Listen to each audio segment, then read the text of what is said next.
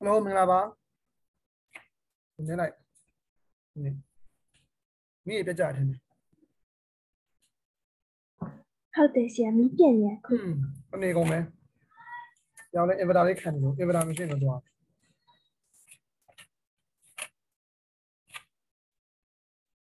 ကဲပုံလေးဆွဲတာဆရာဟိုနေ့ကအနည်းအင်တာပေးရတာပုံလေးဆွဲလို့ရတယ်သင်ပြကြလားကြည့်ပါအောင်ဆက်လာ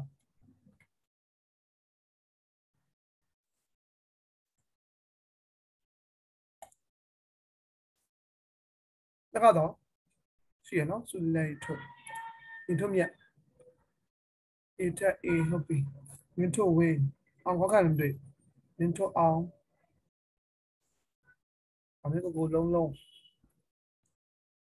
နင်းငါပဲတဲ့ငါရောက်ပဲပုံဆွဲရမှာဆိုတော့ပြင်သွားကြအောင်မီးပြန်အဲ့တော့ကြည့်အောင်ဆရာနော်ဟိုနေ့က graphic တော့ကြည့်အောင်တိတ်တော့မကြမ်းတော့ပါ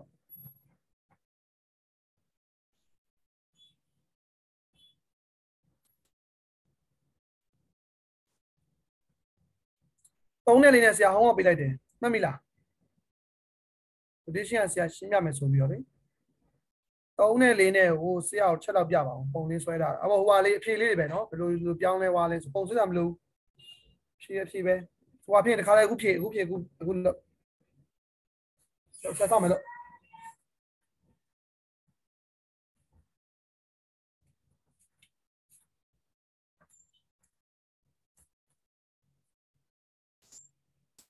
ထွဲသိမကြံတော့နော်ဒါတင်ရင်နေဆိုတော့ပြီးတော့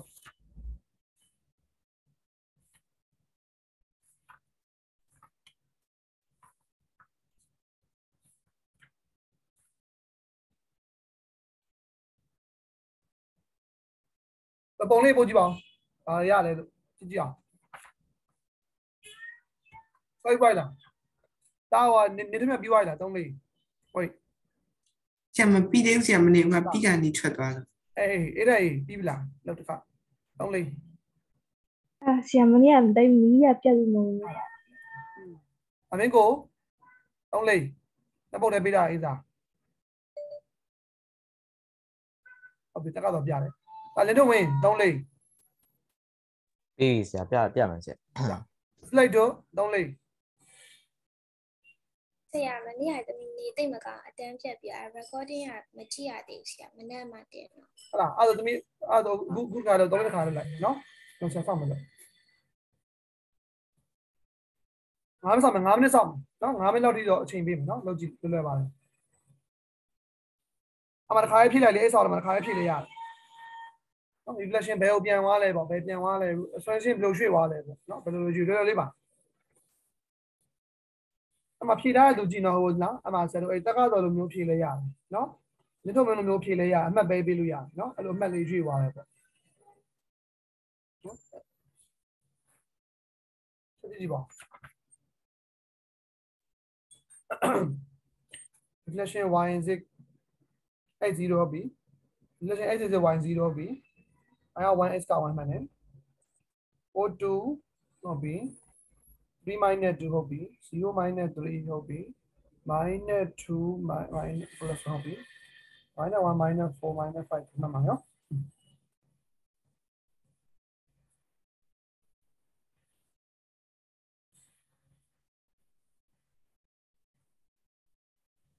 0 0 be 0 0 reflection 1 x power 4 2 3 minus 2 0 minus 3 minus 2 1 minus 1 minus 4ခင်းလာပါနော်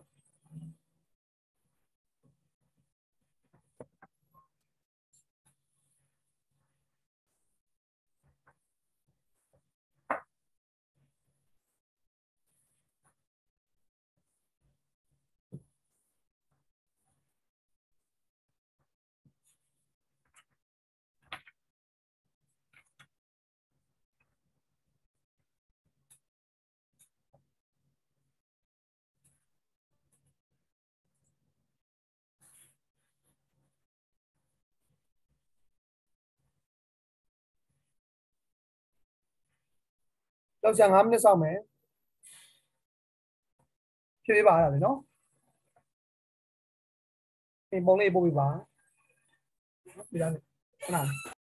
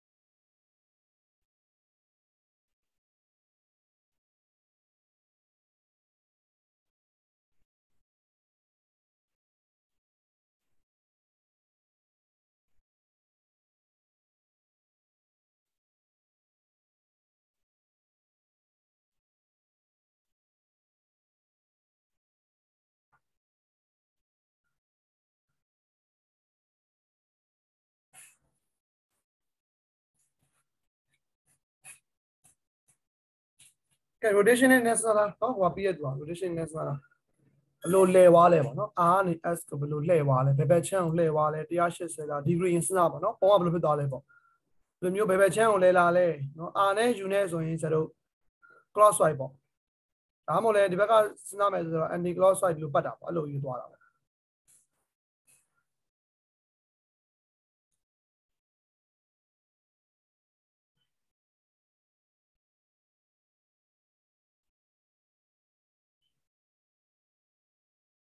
Sayar number 3 ကဘယ်လိုယူရလဲညတော့သမီးမနေ့ကအတန်းမတက်တော့ sorry မနေ့ကဗီဒီယိုဖိုင်ကလည်းအော်ကိုကပို့တာကိုနဲ့ပို့တာအေးတမီးကအကြောင်းတောက်လျှောက်သွားအေးတမီးလာကြည့်ဒီတော့ reflection လေနော်မကြည့်အောင် reflection လို့ဆိုတော့အခု G နဲ့ H ကိုကြည့်အောင်ပုံလေးကြည့်အောင်ဆို G နဲ့ H နဲ့က reflection ဘယ် line ကိုဆိုတော့ reflection တည်ပြီးပြန်သွားလဲဆိုတော့ reflection line ပြန်မေးတာပေါ့နော်အဲ့ဒီမှာလေးဆိုဒီမှာလေဒီဝင်ယူဟုတ်လားအခုမြင်းကိုတည်ပြီး G ကနေ H ကိုဖြစ်သွားလဲ reflection ပြန်သွားတယ်ပြီးတော့ပါလားဟုတ်ဆရာအဲ့တော့ G ကနေ H ကိုဆိုတော့ reflection line ဖြစ်မယ်ဆိုရင် y is it ဒါမှမဟုတ် H ကို0 line ပေါ့နော် line နဲ့ရေးမယ် reflection ဘယ်လိုပြန်လဲလို့မေးရင် line နဲ့ရေးမယ်ဆို line ရေးမယ်ဆိုရင် x equal to 0ဆိုတဲ့ line y ဝင်ယူပေါ့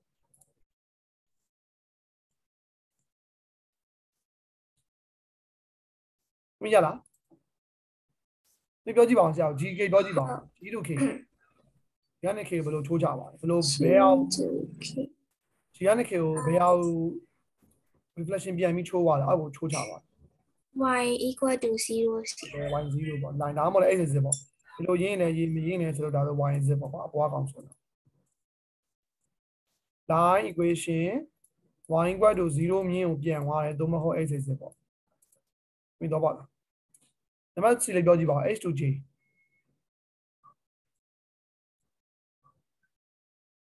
နော်ခဏလေးခြေရတယ်မှာအ j ပေါ့ဘော h ဘာကိုပြန်သွားလဲဘလို့ဘာကိုပြန်ပြီးထိုးချပါလားy equal to 1လားဆရာဒီမှန်တယ်ဒီမျိုးကိုတည်ပြီးတော့ချိုးချပါအောင်လေဒီလိုချိုးချပါဟုတ်ဆက်ကြည့်ပါဦး j to l G to R What about? Tell me, X equal to 1 là gì? Đó đi về. Nó làm sao mấy ai mình nó mà đâu làm nó. Nó là bố chồng trả lùi đó. Vậy. Trả lùi ở bố chồng. Bí vậy là. Vậy luôn. Không nghe. Không có bị đại lý, không có bị đại lý.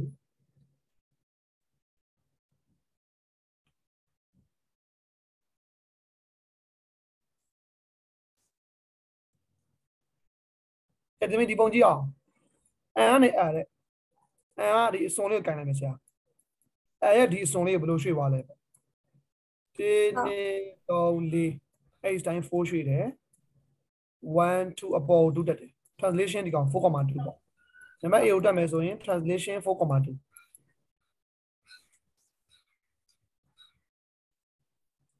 Translation 4,2. ဒါမှမဟုတ် translate ဘိုင်းတဲ့ vector column vector 4,2 เนาะဒါ translated ဘိုင်းတဲ့ vector ဒါဒီလိုရေးလိုက်ရပါတယ်เนาะသူရလားအဲ့လိုမျိုးလိုက်ဘယ်လိုရွှေ့သွားလိုက်ကြည့်ပေါ့เนาะရလားသမီး ဟုတ်ရပါတယ်ဆရာနံပါတ်4ရရတယ်ဆရာဟုတ် လို့ဆရာလို့နောက်တိတ်ရိုင်းဆောင်မရအောင်ချားလို့ရောဟဲ့အောင်ကပြီးလိုက်လား3လေးမင်းဟောင်းပေးလိုက်တယ်နှစ်ပုံနဲ့လေလောက်မကြဘူး5 မိနစ်ပဲပြပြီလားသမီးတက်လျက်ဆန်အောင်3လေးပြီးပြီလား မပြီးသေးဘူးဆရာ ဟုတ်လားအေးလို့သမီးလို့အင်္ဂါလို့လေအင်္ဂါလို့ကြောက်ဆရာအင်္ဂါပေးခဲ့ပါတယ်နော်ဟိုတပတ်နေမှာတပုတ်နှစ်ပုတ်လောက်ပဲပေးတာခုကဒါလွယ်လို့နော်ကိုယ့်ကိုစဉ်းစားနိုင်အောင်လို့ပေးလိုက်တာချင်းစာသင်ချိန်မှာဆိုတော့ဒါရေးသင်ချိန်ပို့တာပေါ့နော်ကိုယ့်ကိုစဉ်းစားပြီးတော့ဖြည့်ပြီးတော့မှလာရှိပြန်ထောက်ပေါ့ဟုတ်ပြီဆိုလိုက်တို့ပို့ထားတယ်423 minus 2ဟုတ်ပြီ0 minus 3 and then minus 2 minus 1ဟုတ်ပြီminus 4 minus 5မှန်တယ်နော်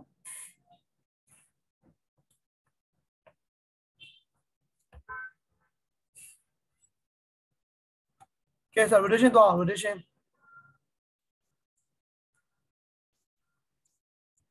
R to S တဲ့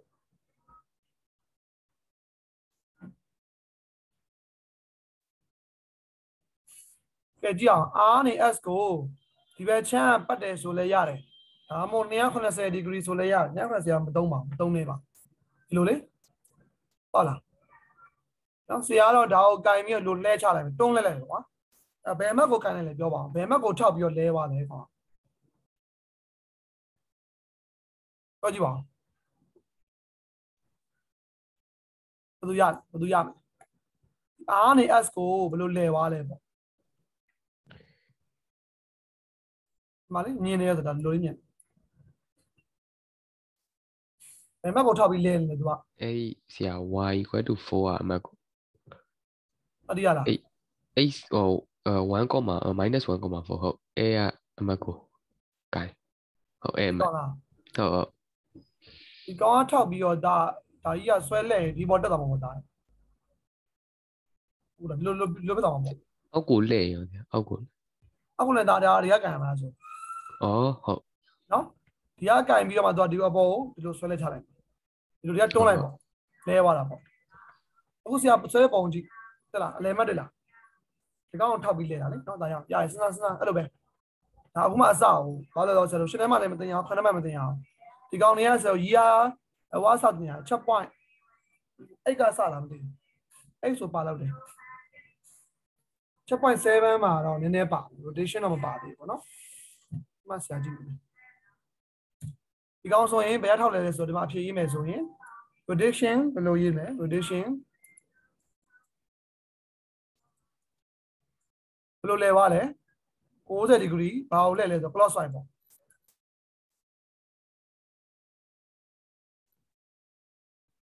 ဒီလိုနော်ဒီလိုလဲရင်ဟော anti clockwise နော်နိုင်အောင်လက်တယ်နော်အနေကြီးอ่ะ anti clockwise ပေါ့နော်လို့လဲရနော်တော့လို့လဲ anti clockwise ပြီဘယ်ကိုလဲသွားလဲ about ဘယ်မှတ်ကိုတည်သွားလဲဆိုတော့ -1,2 minus 1,2 ကိုထောက်ပြီးတော့ဒီပုံလေးကလဲချပါတယ်အောက်ကိုဆင်းလဲပါပါလားဒါလေးတော့ပါလားနံပါတ် 1နော်တော့ဖြည့်ပြီး BCD ဆရာဖြည့်ပြီးဒီကောင်တော့အရှိကောက်ရေးရမှာဆိုတော့ဒီမှာစရင်လည်းရေးပေါ့တိတိလေးလာရေးပေါ့နော်မဆိုင်အောင်ဆိုလည်းအောက်မှာရေးပေါ့ဒီအောက်မှာလေဒီမှာနောက်ပိုင်းရေးလို့ရဒီမှာလုတ်ပိုင်းရေးလို့ရ ABCD လို့ရေးပေါ့နော်ကြိုက်လို့ရေးပါနည်းနည်းလေးစဉ်းစားကြည့်အောင် S နဲ့ T နဲ့ S နဲ့ T ဆိုရင်ဒီမှာထောက်တာပါကွာဆိုလေဒီမှာလေ S ကနေ T ကိုထောက်ပြီးတော့လဲချပါတယ်နော်ပုံကြည့်ပါလို့လိုက်လဲကြည့်ပါဒီကနေဒီဘောလို့ကတ်သွားတယ်ပေါ့သူအပေါ်နဲ့ပြောင်းပြန်အမှတ်တော့ခွာမယ်နော်ဆိုလက်စနာကြည့်အောင်နည်းနည်းလေး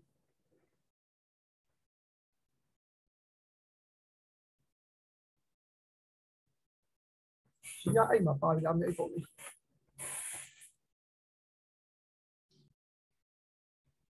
နော်ဆက်နေနော်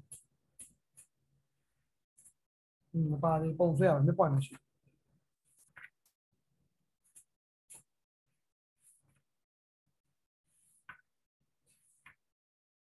ပါသေးကြည့်ရတော့ရနိုင်ရစားပါနော် scale factor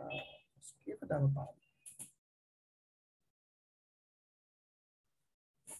ပါရီရအိမ်မှာပါနေ chapter 16ဆိုပါ position and movement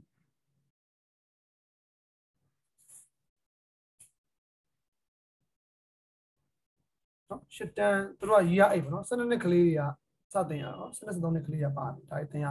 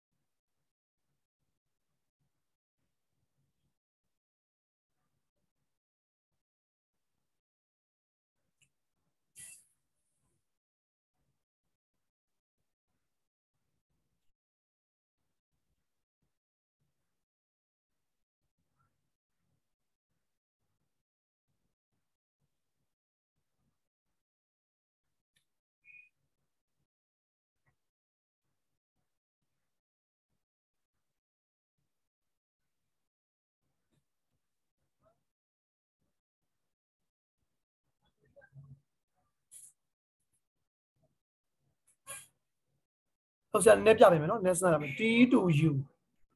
ဒါ A ဖြစ်ပေါ့နော်အ B ဆိုရင် rotation about 90 degree clockwise ဘယ်ကလဲမယ်ဆိုတော့ about 3 minus 3,2 ပေါ့နော်နံပါတ် C လေးဖြည့်ကြည့်ပါလို့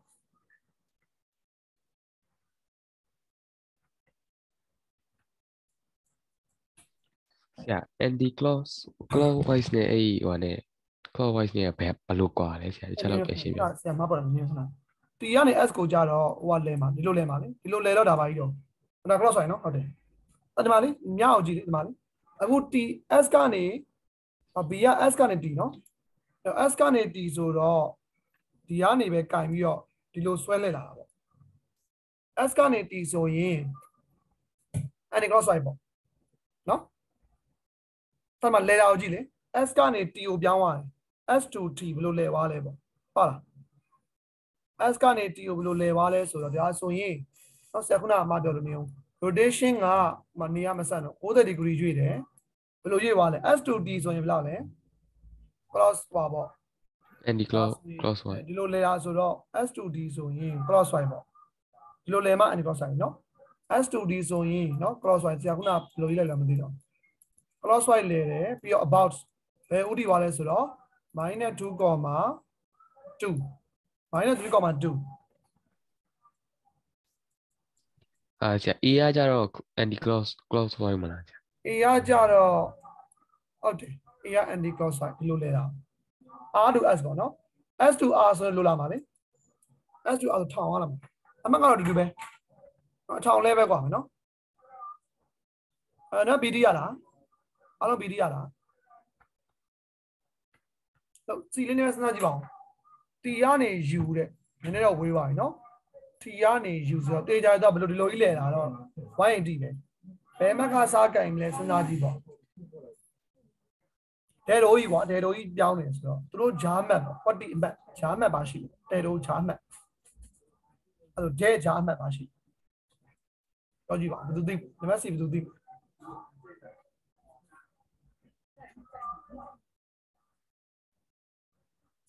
ဒီဘက်နေရကြရတာတခါမှအမြင်ဘူးလို့ဖြစ်မယ်နည်းနည်းလေးစိမ့်နေတော့ဖြစ်ပြီးတော့တက်ကြည့်နော် T ကနေ U ကိုပြောင်းမယ်လေ reflection line မယ် reflection line မယ်သူက reflection ကိုတော့ transit rotation နဲ့မိတာနော် reflection မဲ့တကောင်ကဟိုဘက်နှစ်ကွက်ဒီဘက်နှစ်ကွက်ပဲဘယ်မှာကကင်ပြီးလဲသွားလဲပေါ့မဆရာကြည့်နော်ထားလိုက်ပါတော့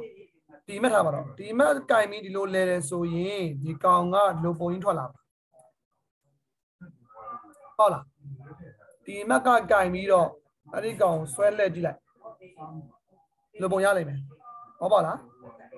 ဒီမက်ကကင်ပြီးတော့ဆွဲလက်ကြည့်လိုက်ဒီမက်ဒီ YD အော်ဒီမက်ကလည်းဘာလို့ကြည့်ကြည့်လဲအမကြည့်လေ YD ဒီမက်ကလည်းဘာပဲလို့ YD အားလုံး YD လဲလားဟုတ်လားအဲ့ဆရာအခုပြောအမှတ်ပေါ့ဒီမက်ပေါ့ -1,1 ကနေပြီးတော့သူပါလဲ-1,1 ကနေသူလိုလဲလာမယ်ဟုတ်ပါလားမသိဘူးနော်ဒါမှမဟုတ်ဆရာပြောလို့ပေါ့အမှတ်တစ်ခုကိုထောက်ပြီးတော့ဆွဲလဲကြည့်လိုက်ဥပမာပေါ့ဇာတ်ကွာရှိနေတာအဲထောက်ချုံရှိရမလားထောက်ချုံရှိရင်တားမှာကြည့်ဟိုတားတမျိုးအားလုံးနော်ဒီမက်လာမသိဘူးဖြစ်နေတယ်အဲ့တော့ဒီမက်ကိုထောက်ပြီးတော့ဒီကောင်လေးကိုဆွဲလဲကြည့်လိုက်လိုလာပြီโอเคဒီမက်ရပြီဒီကောင်ကိုဒီမှာထောက်ကြည့်လိုက်ထောက်ပြီးတော့ဆွဲလဲကြည့်လိုက်ရင်မကြည့်သလားတက်စစ်ပြရမယ်နော်ဒီလိုကြီးလာတာပေါ့မလားထိတာပေါ့ဒီမက်ကိုထောက်ပြီးတော့ဆွဲလဲကြည့်လိုက်အဲ့ဒီကောင်ကပေါ်လို့ရမယ်ဆိုတော့အမှတ်တွေအားလုံးဆိုလို့ဖြစ်သွားမယ်ဟုတ်ပါလားဟုတ်အခုကဒီမှတ်ပါ ရပါတယ်ဆရာ နည်းနည်းတော့စဉ်းစားရမယ်ကြာအစ်မလို့ပါနော်အစိမ့်မလို့ကျွန်တော်နောက်နေ့လည်းပြန်တင်ပါနော်အဲ့ဒါအမှုနဲ့ IG မှာလည်းဒါပဲဒီလိုပုံတွေပဲလာမှာပဲမပူနဲ့နော်ဒီမှာ rotation translation and rotation ဆိုတော့မျိုးနော်ဆရာတို့ကင်တဲ့ဆရာတို့ကြောင်းကကင်တဲ့စာကတော့ဟိုဒါကင်နော်ဟိုဒါကင်တာများ Cambridge မကင်ဒီဟိုဒါမှာဆိုရင်နောက်မှတင်မှာ chapter 7ပါလိမ့်မယ်နော် vector and translation ဆိုပြီးဒါဆိုတော့ I need သင်ရောပေါ့နော်မညှိုက်လာပါနည်းနည်းပုတ်ခတ်သွားပြီကွာမြားနဲ့ဆရာခီးသွားတော့မှာခုနအမတ်တွေကိုဒီကိုရွေ့မယ်ဒီကိုရွေ့မယ်ဒီကိုလို့ရွေ့တော့မှာနော်မြားနဲ့သွားပုံတစ်ခုလုံးကိုမပါမယ်ပုံလေးကိုပဲမြားလေးထုတ်ပြီးတော့ဒီမှာကွာသူကဒီမှာ substitution ရှိမှာပေါ့အဲ့ကောင်ဒီကိုရွေ့သွားမယ်ပြီးရင်ဒီကိုထပ်ရွေ့မယ်အဲ့လိုမျိုးပေါ့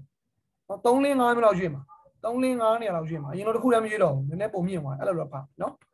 ဒါနည်းနည်းလေးပိုခတ်တဲ့အပိုင်းတွေကိုဆရာရှင်းပြပေးတာပေါ့နော်အဲဒီမှာဒီမက်ကိုထောက်ပြီးတော့ဆွဲလဲတယ်ပေါ့60တဲ့စဒီကောင်လေးပေါ့နော်ဒီပုံလေး reflection line နေဟုတ်လားအဲ့နဲ့ပေါ်နဲ့ပုံခတ်သွားမယ်ဟိုသူတိကန် triangle နဲ့မရတော့သူတိကန်နဲ့မရလိုပုံဖြစ်သွားမယ်အတကုန်းဟို hat ကုန်းလေးဖြစ်သွားမယ်နော်ဒီမှာကြည့်လို့လာမှာပေါ့ဟုတ်လားဒီလိုပုံလေးလာလိုက်မယ်ဒီလို shape ဒီကောင်ကိုထောက်ပြီးတော့ဒါလိုဆွဲလက်အဲ့လိုမျိုးပေါ့ဒီကောင်ကိုထောက်ပြီးတော့60 degree anti-clockwise လိုကြီးလာမှာပေါ့သူကအဲ့လိုကြီးပုံစံတစ်ဘောပေါ့သူလေတာပေါ့နော်အဲ့သူပေါ်ကလည်းဒီမှာလိုလာမှာပေါ့လိုလည်းမသိသေးဆရာတရားမဆွဲရအောင်ဒီမှာပေါ့ဒါလိုထောင်းလိုက်ပါလို့နော်အဲ့လိုပုံနေလားဒီမှာလည်းလိုပဲဟုတ်လားနည်းနည်းလေးပုံခတ်မယ်ချုံလာချက်တာပါတာပဲ enlargement အောင်ဒီမှာပါလားမသိဆရာတင်ရောတော့အဲ့လိုမဖတ်ဘူး enlargement ပါမယ်ထင်တယ်ပါတော့ enlargement ပါတယ် enlargement ပါနော်ချုံလာချက်တာပါနော် scale ကိုချုံမယ် scale ကိုချက်မယ်ပြီးရင်ရွှေ့မယ်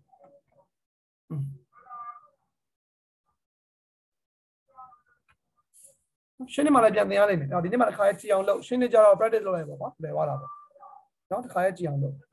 နံပါတ်1ဆိုရင်နံပါတ် C ဆိုတော့ rotation ကဘယ်လောက်လဲ180 degree အောက်ကလည်းလဲရတယ်မလဲလဲရတယ် anti clockwise လဲရတယ် clockwise ရမထည့်တော့ဘူးကျဲဆိုထည့်ကြမလို့ကျဲဆိုနော် rotation က180 degree လဲတယ် about ဘယ်ကိုလဲလဲဆိုတော့ အခုမှတ်က minus 1 comma 1ပေါ့နော်ဒီကိုစဉ်းစားကြည့်အောင်နံပါတ် D လေးဒီကနေ V တဲ့ဒီကနေ V ဟောအလဲကိုထောက်ပြီးကြိုင်ပြီနော်ဒီနားလေးထင်မလဲဒီကနေ V ကို 180 ရော 180ပဲသူကဒီလိုကြီးလဲသွားတာဒီမှာလေဒီလဲချလာဒီလိုပုံသဏ္ဍာန်ကဒါကဘာလဲဆိုတော့90လဲထားလိုက်180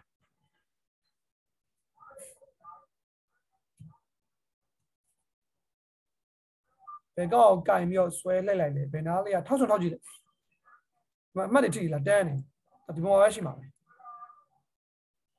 အမှတဝက်ဝက်လိုက်ပါနားဖြစ်လိုက်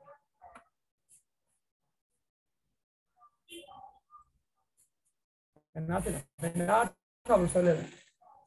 ဟောကြည့်ပါဆရာ3.1ဥစ္စာလား3.1 1ဆိုရင်30မှတ်လား အဲ့အပေါ်ကအဲ့ပေါ်အဲ့ဘယ်လိုပြောပြမလဲ3.1 ဒီကောင်မသားဒီပေါ်ဒီ အဲ့ပေါ်ရဲ့ ဟောဒီမှာတရားလား ဟုတ်အဲ့ဟာ ဒါအဲ့ဒီကောင်ကိုကင်မယ်ဆိုတော့ဒီလိုရမှာပေါ့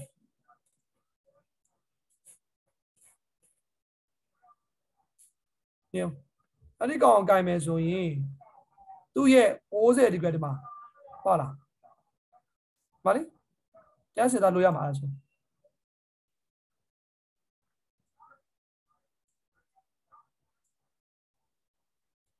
အဲ့လိုပုံထွက်လိမ့်မယ်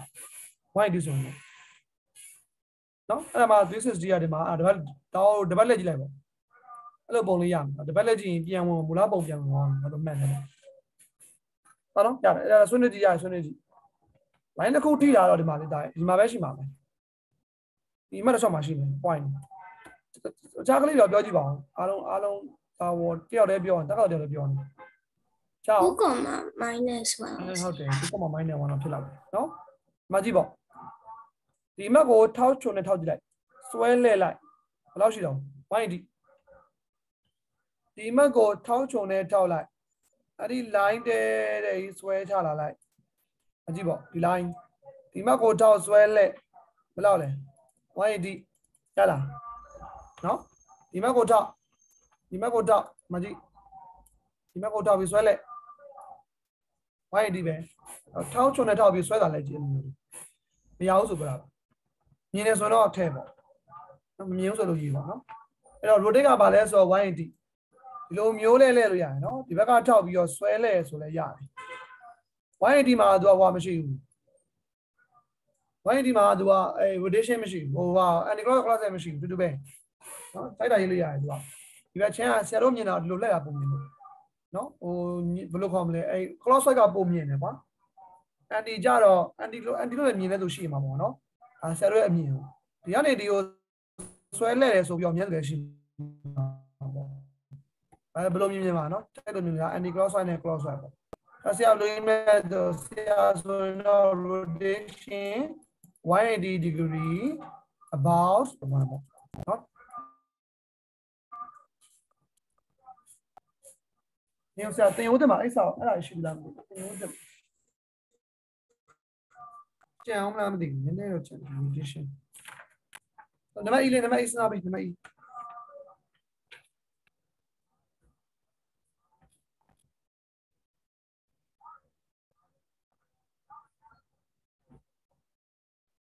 ရပါမယ်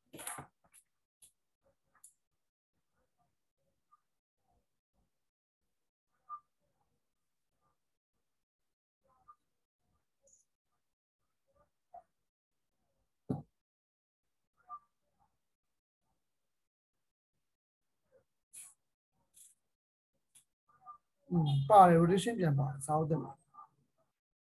ဒီပါပဲဒီဟာပဲဒီသင်ပါ thinking about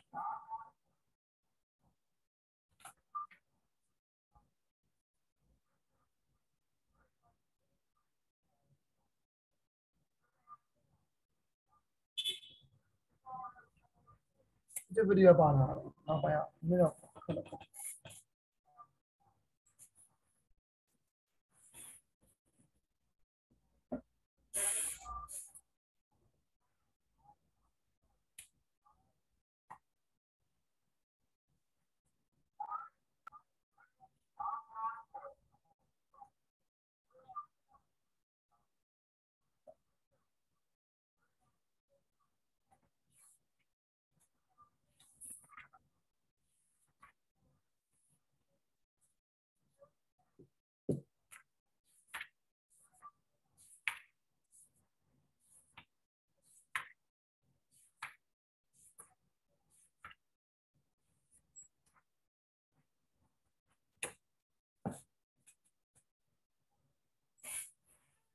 cái này mà illusion là gì bảo alo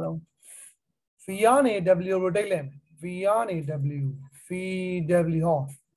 đi lối ý cái nào mà chỉ đi mà tập khu vậy đó mà gì đi sau này nè tập khu còn cái nào mà tức là đi miếng này sau này nè cái nào mà cái nào này bị lệ vào là gì bảo ai mà để sao tua mày nó tức là đi lối đi mà này ai center này con tua mày lens của đó sao xoay lại bảo cái nào bị lệ vào lại bảo tôi nó cụ lâu nhỉ xem biết được nhiều chuyện nó đi lối đó thòng lại tao về VR này W lối thòng ngoài mà đi đánh đeo mà được nhiều thòng ngoài nó VR này cái này nhá thế này nào bảo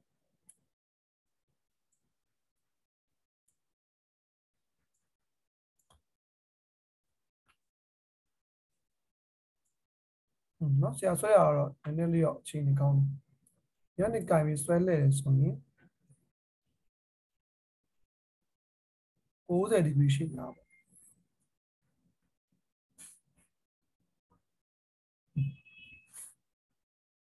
စဉ်းစားကြည့်ပါဦးနည်းနည်းစဉ်းစားကြည့်ပါဦးဒါရရကြလဲဒီကကင်ပြီးဆွဲလဲရင်ဒါမှမဟုတ်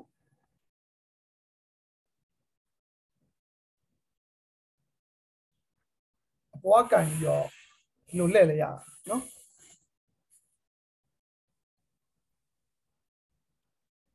နားကင်ပြီးဆွဲလဲရင်ဒါဆိုမရအောင်နော်ရန်ကားနဲ့ထောင်းအောင်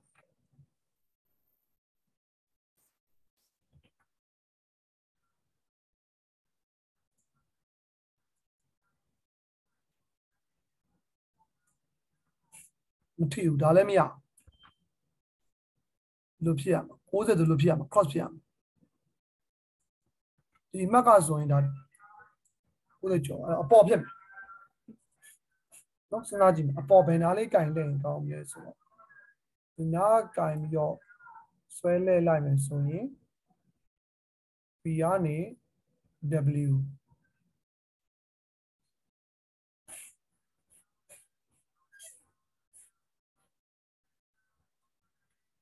ဒီနံပါတ်ဆုံးတဲ့နေရာစာရခဏစဉ်းစားကြည့်မမြင်သေးဘူးဒီကနေ W ကင်လဲဆိုတော့ဒီလိုကြီးထောင်လာတော့ဒီနားအမှတ်တနေရာဒီနားဆိုရင်တော့မဟုတ်ဘူးတောင်းဆိုဝေးတယ်တုံးဒါဆိုလဲနီးဒီကောင်းဆိုနော်ဒီကောင်းလေးတော့တွေ့တာနော်ဒီမှတ်ထောက်ပြီးဆွဲလက်ကြည့်ပါဦးဒါ90ရတာဆွဲလက်ကြည့်ပါဦးဒီမှတ်ထောက်ပြီးဆွဲဟိုထောက်ချွန်ဆွဲကြည့်ပါဦး90ရရတာဒါလေ90ကြာလာနည်းနည်းဟိုတိုင်းကြည့်ပါဦးထောက်ပြီးတော့လက်ကြည့်ထောက်ပြီးလက်ကြည့်ရင်တူမယ်တူလဲတူမယ်90လဲကြာကြည့်ပါဦးချက်လားဒီမှတ်တော့ဆရာစဉ်းစားလို့ရတာဟယ်လိုရတယ်ဆရာရတယ်ဆရာရလား90ကြာဟုတ်ဒီတမတ်တော့ဝင်သွားနောက်တစ်မှတ်ကြည့်ကြည့်မယ်ဒီကောင်ပေါ့ဒီကောင်90ကွက်တီပါလေကွက်တီ90ကွက်တီဒါတော့မလို့ဒီကောင်ဒီကဒီမက်ကလည်းမြင်းဖြောင်းဆိုတော့ဒါတိုင်းကြည့်ပါအောင်ဆရာဒါလေးချက်လားဒါလေး90ကြာမကြလို့လဲပါလေ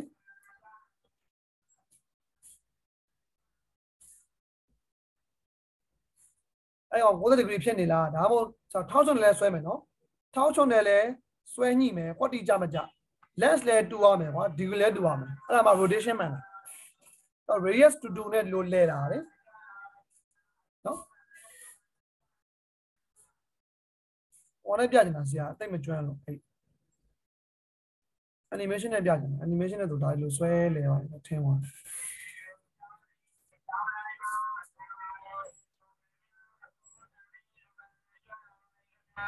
ရတယ်ဆရာအဲ့တိုင်းလေး90ကြာတယ်ရလားအဲ့ဆိုဒီမှတ်ပဲရှိမှာပေါ့နော်တော်စဉ်းစားယူပါဘာလို့အမတ်ကိုတော်ထောက်ပါလားအမတ်ကဒီအောင်နာတော့သိတယ်အပေါ်ကတော့မဖြစ်နိုင်ဘူးအပေါ်ဆိုတော့180ပဲတောင်းတယ်နော်အဲ့ဒါဆို rotation 90ပေါ့ U ကနေ V ဆိုဒီလိုသွားတယ်လေအဲ့ဘယ်လိုလဲလာလဲ U ကနေ V ကိုဒီလိုသွားတယ်နော်သူသွားတယ်ဘယ်လိုလဲတော့ဘယ်လိုလဲပါလဲ clockwise anti-clockwise anti-clockwise ပေါ့ anti-clockwiseနော် anti-clockwise about 0, -4 ပေါ့နော်အနေနဲ့စဉ်းစားကြည့်ပါ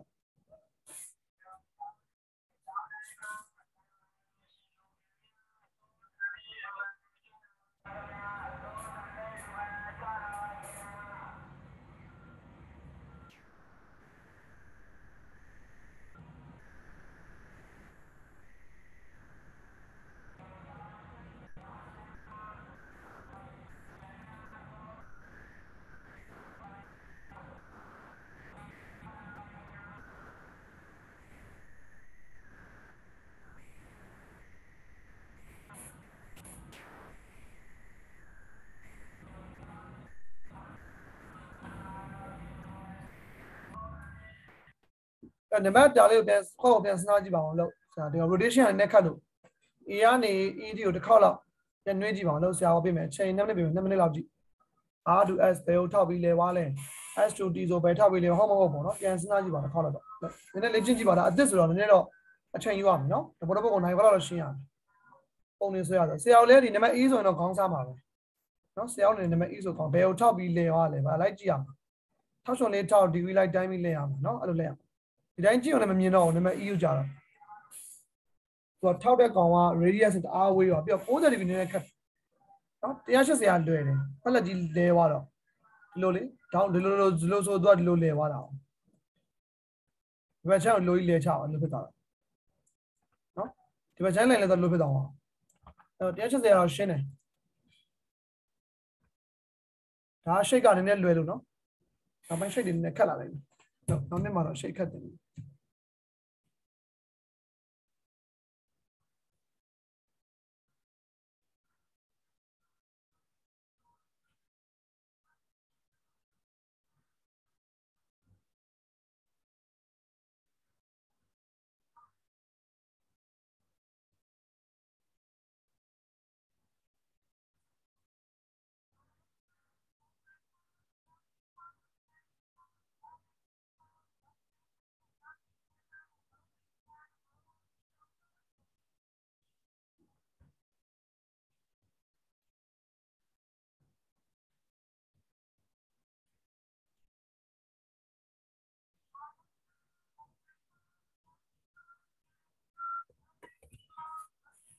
အဲ့ပြင်နံပါတ်7လေးကြည့်ကြည့်အောင်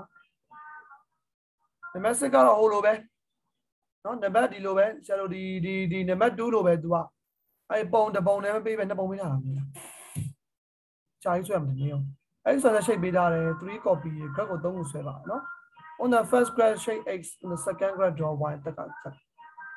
on first graph draw the image of x after the combination of other x ကိုလဲမှာနော်နံပါတ် A က x နဲ့ပတ်သက်တာကိုနှစ်ပုံဆွဲခိုင်းတာဟုတ်လားမင်းတို့ကြည့်ကြည့်နော်သဘောပေါက်လားနားလည်လားဒီပုံလေးဆရာကို3ပုံဆွဲမရတော့ဒီမှာတော့တပုံနှစ်ပုံစီမေးတာ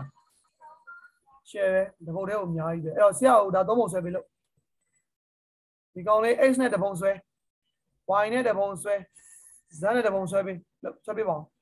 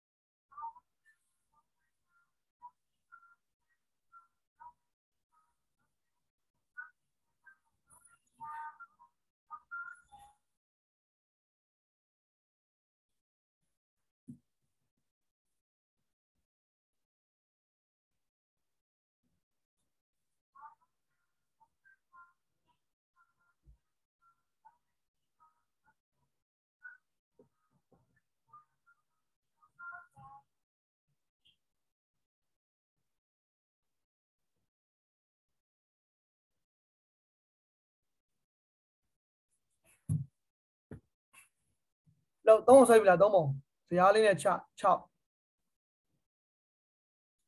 နော် plus 6 minus 6အပေါ်အောက်ပေါ့နော်အကျန်းလေးပေါ့လို့ဆွဲကြည့်ပါဦးမြန်မြန်လေးကြည့်ရအောင် in ဆရာ x ကိုဆောက်ဆွဲမယ်နော်ဆရာလည်းဆွဲရမှာပဲဒီမှာပဲဆွဲပြီးတော့ပဲပြရမှာနော်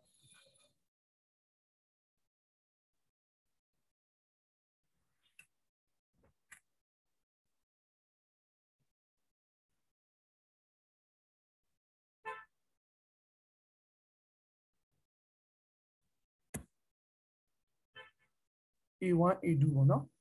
အဲ့မဲ့3ပုံဆွဲပြီး A တထားပါ3ပုံဆွဲပြီးကြာ x နဲ့ဆိုင်တဲ့ပုံ A တထားထိတ်ပါလေ A ရေးတာ y နဲ့ဆိုင်တဲ့ပုံ B ရေးတာ z ကိုကြတော့ C လို့ရေးတာအဲ့ဒါပဲ ABC နော်3ခုပြီး ABC ဘယ်လိုကွာလဲဗာလေးခင်ဒါနောက်မှပြောမယ်လို့ ABC 3ပုံဆွဲပြီးပြီးဒီကောင်လေးဆွဲပြီးဆက်ပို့ကြည့်ပါဦး reflection ရင်ပြန်မယ်ပြီး rotation လဲမယ်90 degree တို့ကမှမနဲ့ဒီကိုင်းပြီးနော် rotation အရင်လဲမယ်နောက်ပြီးကြရင် reflection ပြန်မယ်နော်လို့ဆရာပါပေးမယ်ချိန်9မိနစ်ပေးမယ်9မိနစ်ဆွဲကြည့်ပါဦး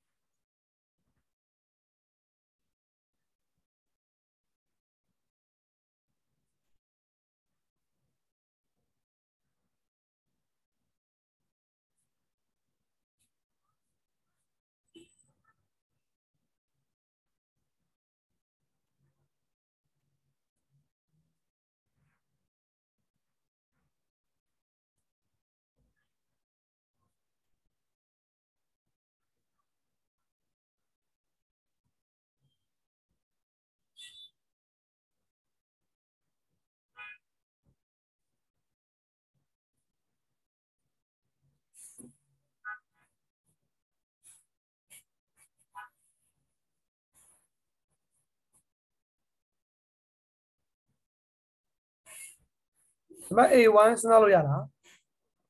ဆိုကြည့်ပါဦးဆရာနောက်မှပဲပြောပေးမယ်လို့ reflection ရင်ပြန်လိုက်မယ် y = 1ပေါ့နော် y = 1ကဒီမှာပေါ့ဒီကောက်ကင်ပြီးတော့ဒီပုံလေးကို reflection တော့ပေါ်ထက်နေနော်တောင်းပုံဆွဲလို့မရတော့ဘူးနော်ဆရာတော်မှတော်တော်ဆွဲယူပါမယ် reflection ပြန်တော့ထိတ်ဆုံးမှန်လို့သွားထိ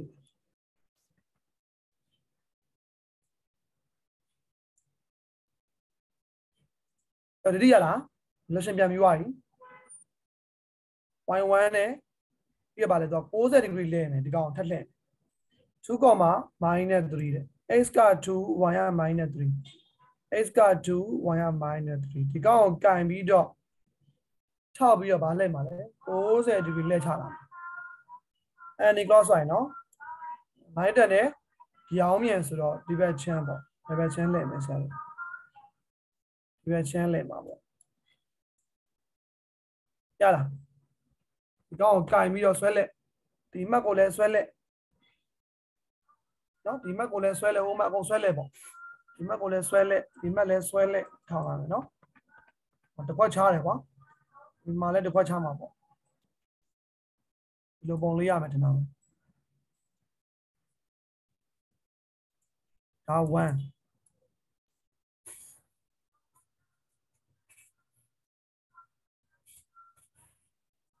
ဒီမှာ A1 အားလုံးရလားဆရာရှင်းမှန်းနားလားဟယ်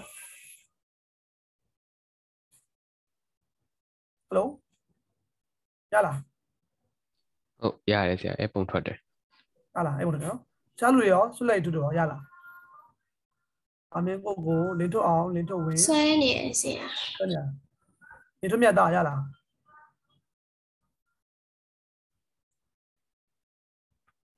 အောင်ကအောင်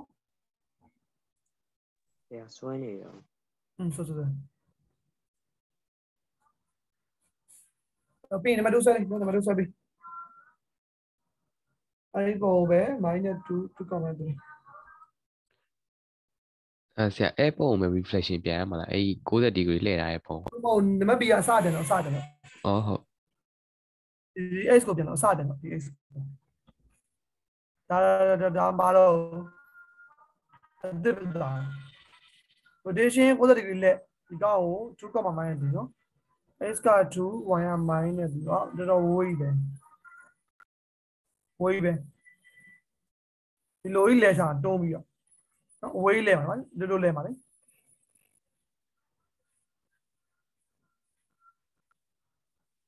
နော်ဒီလိုလဲချလာမှာအဲ့ဒါဘယ်နှမှတ်ကွာလဲကြည့်အောင်1 2 3 4 5မှတ်အဲ့ဒါလည်း5မှတ်ပေါ့1 2 3 4 5မှတ်ဒီမှာရစမယ်လို့လာမယ်ဒါလိုလဲချတော့လို့ခြုံလို့ရတယ်အောင်ရမယ်နော်ဒါဆိုတော့90 degree anti-clockwise center ပါလဲ2, -3 ပေါ့ပြီးရင် reflection ပြန်မယ်တဲ့ y က1 y equal to 1ဘယ်လောက်กว่าလဲပေါ့1 2 3ဒီမှာလဲ1 2 3ဒီနားအစမှာ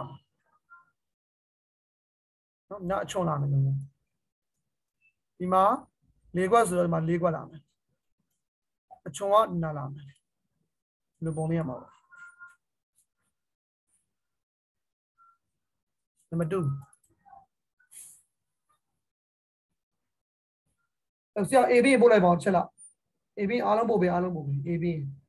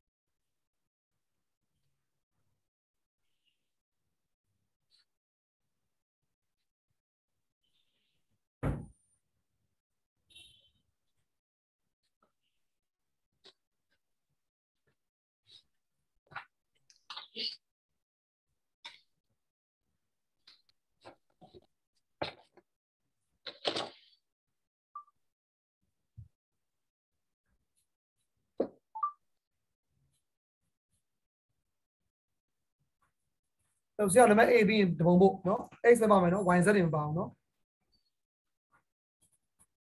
ဟိုဒုတိယတော့ဒါကိုဖြတ်နော်ဒါကိုဖြတ်ချလိုက်ဒါပဲဆွဲ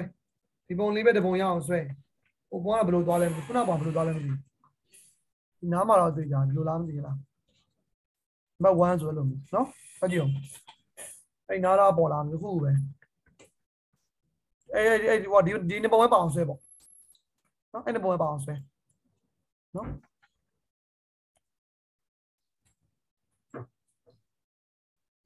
ဟုတ်ပြီလင်းတော့ဝင်ဆရာပို့တာကြည့်လိုက်နော်လင်းတော့ဝင်အကကြောဒါတူအပေါ်မဟုတ်လားအပေါ်တင်အောင်မယ်လေအဲ့ဒါမဒါပြန်အောင်မယ် reflection ပြန်အောင်မယ်နော်ဒါမှမဟုတ်ဆွဲပြီးတော့လည်း1 2တက်လို့ရတယ်နော်ဆရာလိုမျိုးဆွဲပြီးမှပဲတကယ်ပုံ2တက်လိုက်ပေါ့တကောက်ဆရာပြန်ပြင်နော်ဒီပုံဟုတ်ပြီအဲ့ဒီပုံပါရအမှန်နဲ့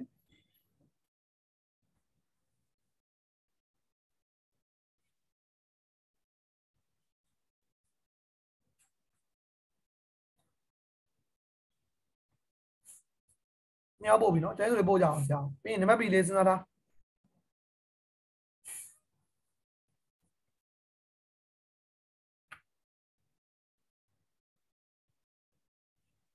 တော့ဝင်တက်ကတော့ရပါပြီ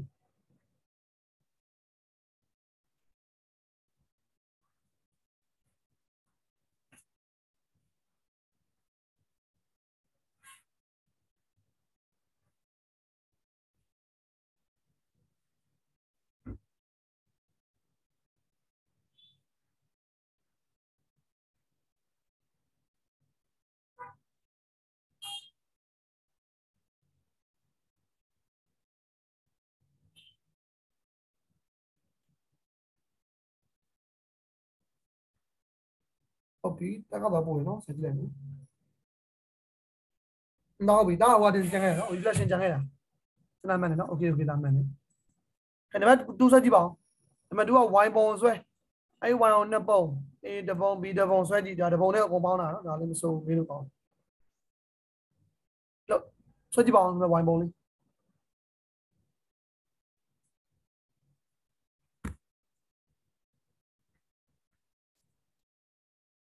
ဆက်ဖိုင်နော်ကြာ separate file share ဟိုဟာပို့စရာရှိ file တစ် file တော့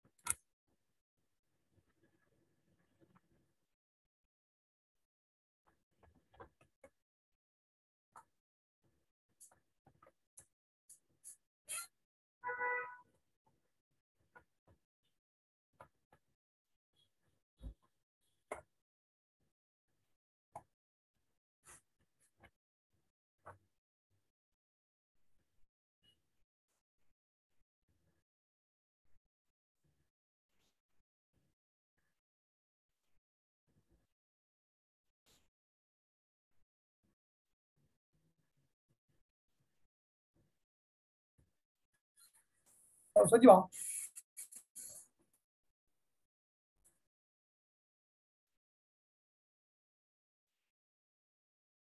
ဟိုလူလေးပြအောင်နော်ချားလူတွေနော်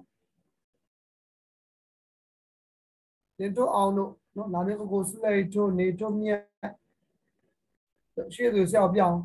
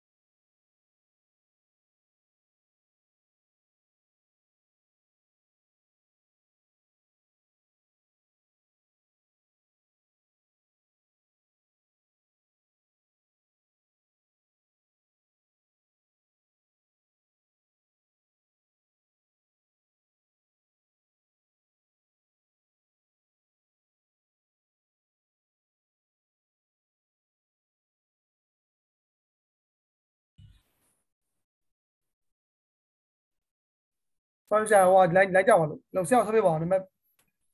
B နော် B ပြည့်သူပြ A လမ်းပြသေးဘူးနော် A တွေလည်းမဆုလိုက်တို့ပြတွေ့တယ်ဆုလိုက်တို့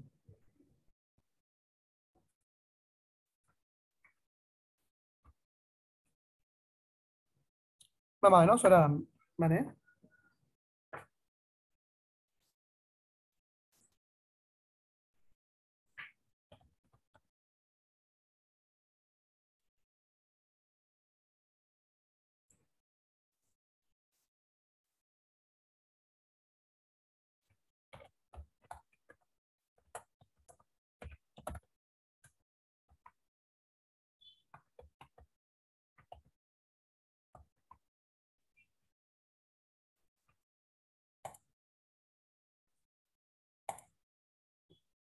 ဆွဲကြည့်ပါဦး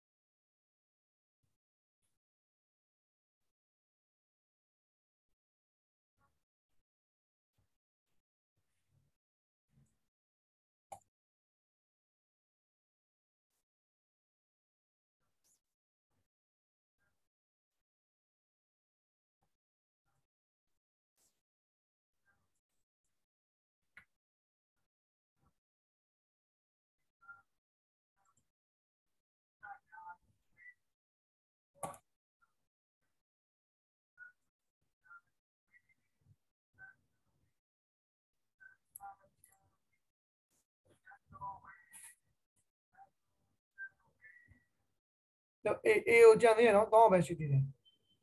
အကဇော်လင်းထုတ်ဝင်းဆုလိုက်ထုတ်တော့မယ်တဲတွေပြအောင်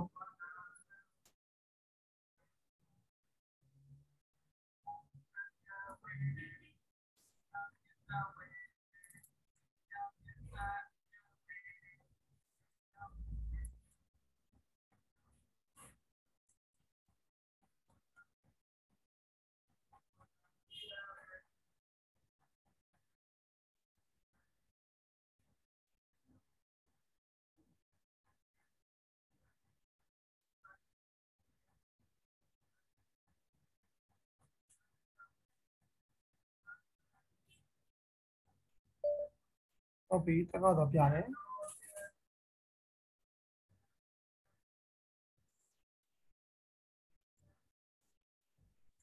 ကြည့်လိုက်မယ်နော်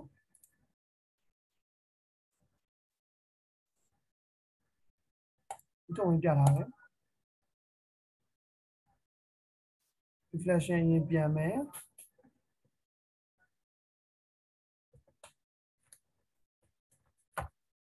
y အောင်နော်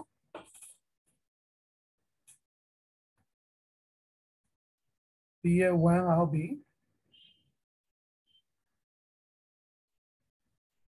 ဒါမှန်တယ်နော်ဒါကတော့မှန်တယ်နော်ပုံမှန်တယ်ညတို့ဝင်လဲပုံမှန်ပါနော်မှန်တယ်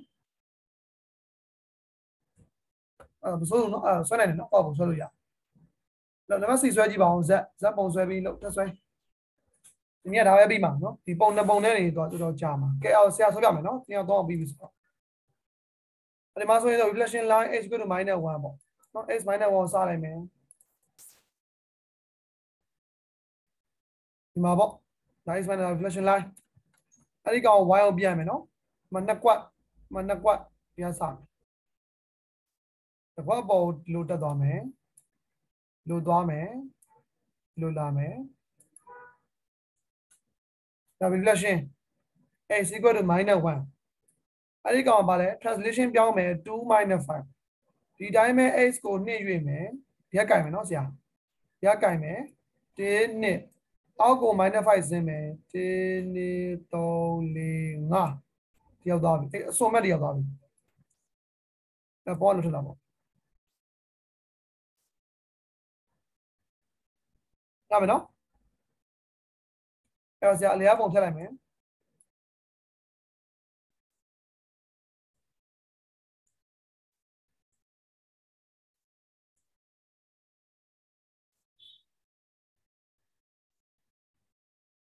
ဒါ1အဲ့မယ်နော်အားလုံးဒီပုံလေးရလားနားလည်လား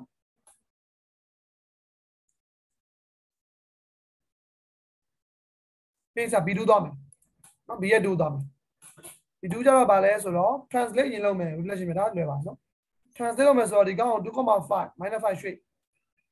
ဟောမတူဘူးနော်သလားဒီခုဘာကွာလဲကြည့်ကြည့်နော် translate လုပ်တာနဲ့ reflection ပြန်လာတယ်အဲ့လိုမျိုးဟောမတူဘူးနော်တခါလေအဲ့နေရာမရောက်သွားဘူးပေါ့သတိထားနော်အဲ့လိုလေးအဲ့ translate လုပ်တာ 2,5 ဒီမှတ်ကိုစလိုက်မယ်ဒီကောင်ကိုစကန်လိုက်မယ်အပေါင်းဘက်ကိုနှိမ့်ရွှေ့မယ်1 2အောက်ဘက်ကိုနှုတ်5ဆင်းမယ်1 2 3 4 5ဒီပုံလေးရအောင် sorry 2နော်2ချင်းပါ1 2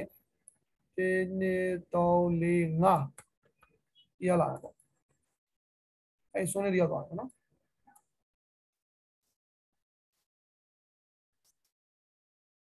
ဘယ်ရမလဲအဲ့ဒီပုံဘာလို့မလဲ x equal to -1 နဲ့ပြန်နော် x - 1ဆိုဒီမှာဒီ line ပေါ့အဲ့ဒီ line ကိုပြန်တယ်ဆိုတော့ထိတ်ထိပါနော်ထိတ်ကထိပြီးတော့ဒီလိုလာမယ်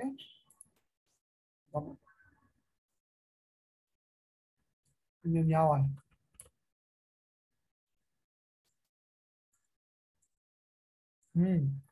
ဒါ2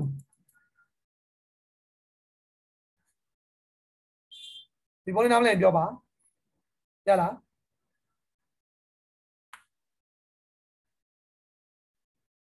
တော့သူစက်ကြည့်လို့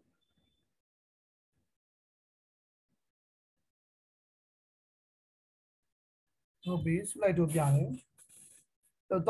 တော့ပဲလားချားလို့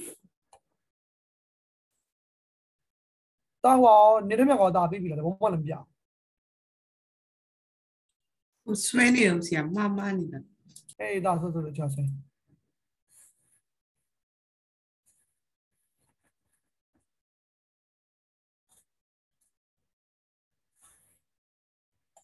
ဒီပုံလေးရမယ်နော်ဒီနံပါတ် C ကိုဆွဲကြည့်အောင်နော် 1D rotation 0,0တဲ့နံပါတ် C ကြတော့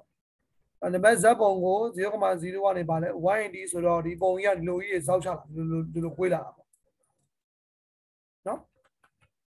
လိုသွားလိုက်ရအတူတူပဲနော်ဒီပုံလိုကြီးလာတော့ဒီမှတ်ကဒီမှာဖြစ်မယ်ဒီမှတ်က1 2ဒီမှာဖြစ်မယ်ဒီမှတ်ကြတော့နှစ်ခုဝဲတော့ဖြစ်မယ်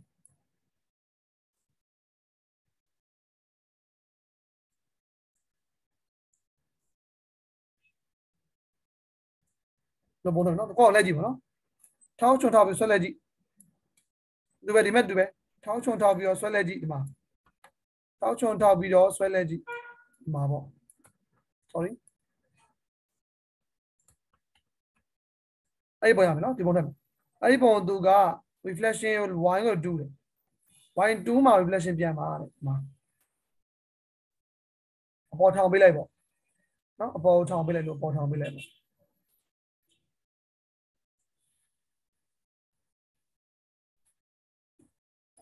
ဘူးဆရာဆွဲရနံပါတ် C ရဲ့1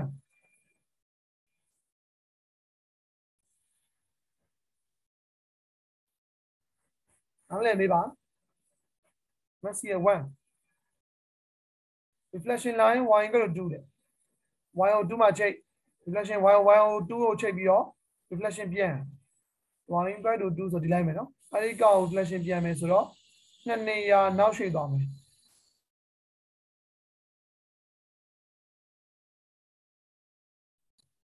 တို့ပြန်မယ်နော်ဟောဆွဲလက်ကြည့်လိုက်ပါပုံလေးကိုဟုတ်ပြီအဲ့ဒီပုံကို तू က rotate လိုက်မယ် rotate လိုက်မယ်180 degree နော်ဒီကောင်ကိုဘယ်မှတ်ကကန်နေဆိုတော့ 0,0 ကနေမှကန်မယ်နော်ဒီနားနေကန်ပြီးတော့ဒီမှတ်ကို180လှည့်လိုက်မယ်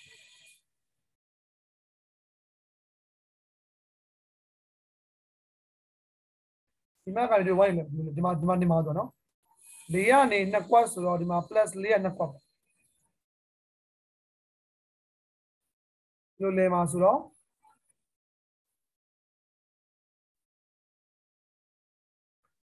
တော့ဒီလိုဆွဲလဲအဲ့တော့ထောင်ရမယ်သူကလဲမယ် ပြီးတော့ထောင်မယ်ထောင်မြင့်နဲ့မြင့်ပေါ့နော်6လေးတောင်းလို့ပေါ့ sorry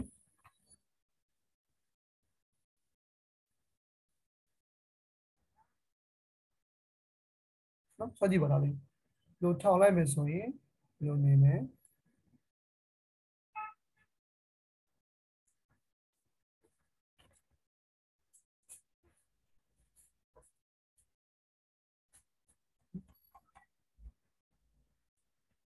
နံပါတ်2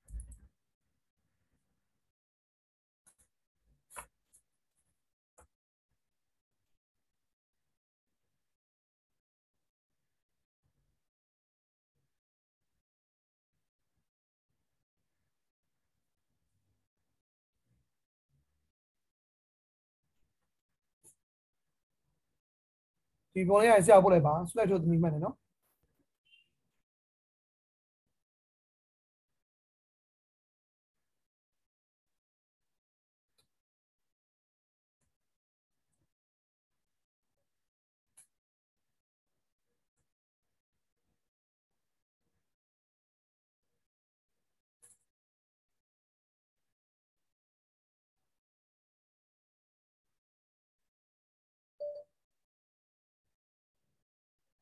ဟုတ်ပြီတက်ကတော့ပို့တယ်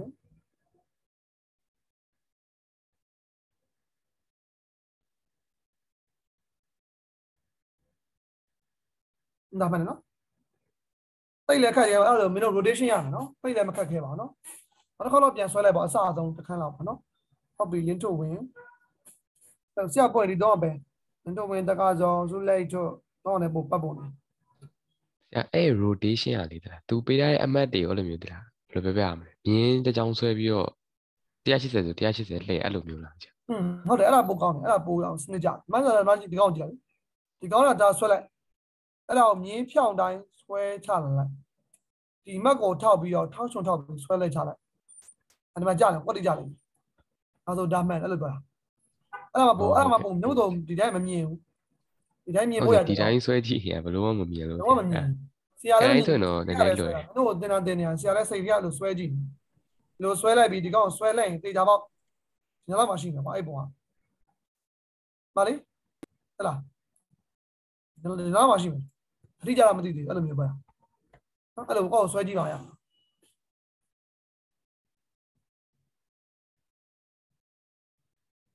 တော့ပုံနေနေရမရှိဘူး formula လို့ formula ကွက်တီတော့မရှိပါဘူး rotation box အဲ့ formula တွေကအမှန်ဆိုကြာဟိုဟာနဲ့သွားမှာ cos တို့ sin တို့နဲ့သွားတာအဲ့ဒါတွေကပုံနေနေရရှိတယ်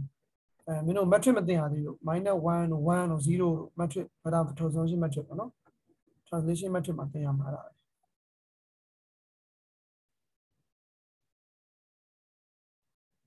A level ဆိုရင်တော့ဆိုတော့ဟိုကလှည့်တော့မှာအဲ့135လှည့်တော့မှာအဲ့လိုဒီလိုမျိုးမလာတော့ဘူး60တက်ဆက်မလာတော့ဘူး135လှည့်ရင် √3 ပဲလာမှာဒီကောင်တွေကလေ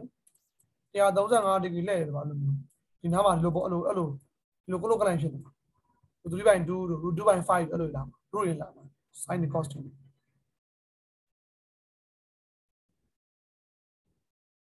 ုတ်ပြီရတော့ဝင်မှမှာပဲเนาะဆွဲထားတယ်ကဲဒီလေးကိုနည်းနည်းလေးလုပ်ကြည့်အောင်ဆိုလို့ But do note that about answer 1 2 3 ABC ဆရာထင်တာတော့ဒီ ABC ကိုတော့ကမင်းကုန်းနဲ့လှည့်ထားပေးတယ်ဒီမှာကြည့်ဟုတ်လားမတူဘူးပေါ့အဲ့တော့ဘယ်လိုပဲမင်းကုန်းသူကရှင်းနောက်လှည့်လဲမတူဘူးပေါ့ဒါမယ်နော်အဲ့တော့ transformation မှာဆိုရင်ဆရာတို့ကဘယ်လိုကောင်းမလဲposition တွေကမင်းကုန်းကရှင်းနောက်ပြောင်းလိုက်မယ် different shape ပေါ့နော် first order and then second order ဒါမှမဟုတ် second order ရှင်းမှထားမယ် first order ပေါ့အဲ့လိုဆိုတော့ပါတယ်မတူဘူးပေါ့ဒါကြီးကနော် the different shape ရတယ်ပေါ့နော် different ပုံစံတော့တူတူပဲဒါပေမဲ့ same shape ဆိုပေမဲ့ different position ပေါ့နော်ပုံစံကတူတူပဲအဲ့လိုပုံစံထင်လားအပုံတူလားပုံလေးတူလားအဲ့ပြောင်းလဲတဲ့ပုံလေးတူတယ်မလားပုံစံလေးတွေကတော့တူတူပဲဒါပေမဲ့တော့ဘာ shape same shape but ဒါပေမဲ့ different position ပေါ့ဟုတ်လားဆရာအဲ့ဒါဖြစ်မှာအဲ့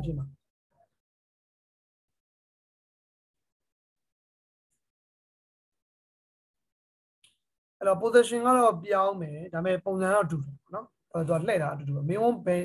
ရှေ့နောက်လှည့်ရင်တော့မှတော့တူတူပဲနော်ဒါလေးပဲ doesn't matter in which order you carry out the combined transformation x and s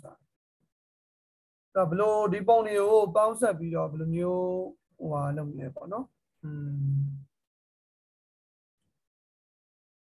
တူလားမေးတာပေါ့သူက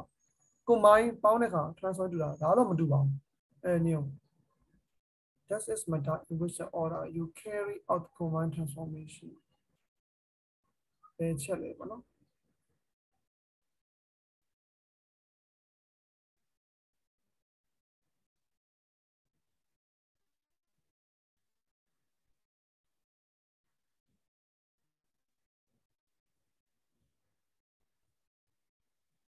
order တွေတော့နော် different order ပဲ different position ပေါ့ဘယ် order တွေတူလဲလို့မြင်တာ combine ပေါင်းတဲ့အခါမှာဆရာတော့ different position ပဲရေးမှာပဲဒါဆိုရင်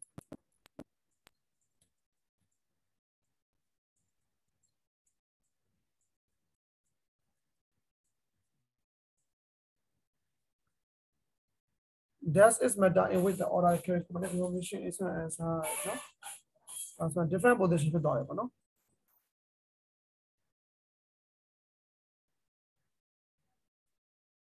Number 3 so we write down two different transformations that you can carry out the z ကိုကြည့်ပြီးတော့နော် different position နှစ်ခု so the final image is the same whatever order you do the transformation အဲ့တော့သူကဘာလဲဆိုတော့ transformation order ကိုဘယ်လိုပဲပြောင်းပါနော် order က final image ကတော့ same ပုံစံတူပဲပေါ့နော်ဘာမတူလဲဆိုတော့သူကဟောတော့မတူဘူးပေါ့ဆရာတို့ two အောင်လို့ဘယ်လိုလုပ်မလဲပေါ့ two different transformation that you can carry out အဲ့တော့သူပြောချင်တာဘယ်လို transformation တစ်ခုကိုလုပ်လိုက်ရင်တူမလဲပေါ့ final image တူမလဲမရဘူး rotation ကိုနှစ်ခါလဲလိုက်ရင်ရတာနော်အဲ့လိုကြာနည်းနည်းလေးနားပါမယ်အဲ့ translation ကိုနှစ်ခါလုပ်လဲရတယ်ဥပမာပေါ့ကွာ2,3 translation နဲ့2,3 translation တော့မရဆရာထင်တော့ဒီဇက်ကို reflection ပြန်ကြည့်နော် reflection ပြန်ကြည့်မယ်ကွာ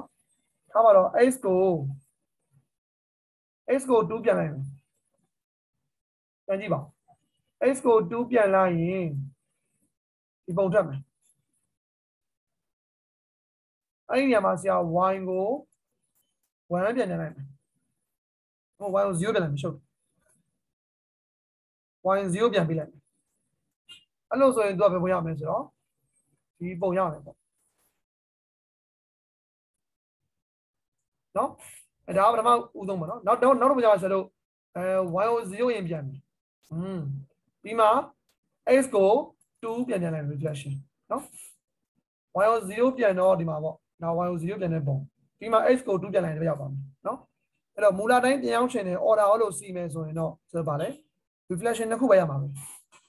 နော် x နဲ့ y နဲ့အဲ့လိုပဲရမှာဒီနံပါတ်3ကတော့နံပါတ်2ကတော့ဖြည့်တာမလို့ရတယ်တိုင်းလေးပဲမှတ်ကြည့်ပေါ့နော်အဓိကဒီပုံတွေပဲအဓိကအရေးကြီးတယ်ဒီပုံတွေဆွဲတတ်ဖို့ကဲနောက်ချိန်ကျရင်ဆိုတော့နံပါတ်7သွားမယ်နော်အဲ့ဒါပြီးရင်ဆိုတော့ practice ပုတ်သွားအောင်မယ်ဆိုတော့နော်ကဲဒီနေ့ဖို့ဘာတွေမေးတာရှိတော့ရလားအားလုံးပုံတွေဆွဲရအဆင်ပြေကြလားဆက်ဟုတ်ပြီရလားအားလုံးရလားဟုတ်ရပါတယ်ဆ ဆရာ ရာ ဟောတော့မရှိဘူးเนาะဟောတော့မရှိဘူးဒီနောက်တစ်ခါကျရင်ဆရာ7သွားမယ်เนาะโอเคအားလုံးအဲ့ဒီနေ့လောက်ပဲเนาะဘိုင်မင်္ဂလာပါ မင်္ဂလာဆရာကျေးဇူးပါဆရာ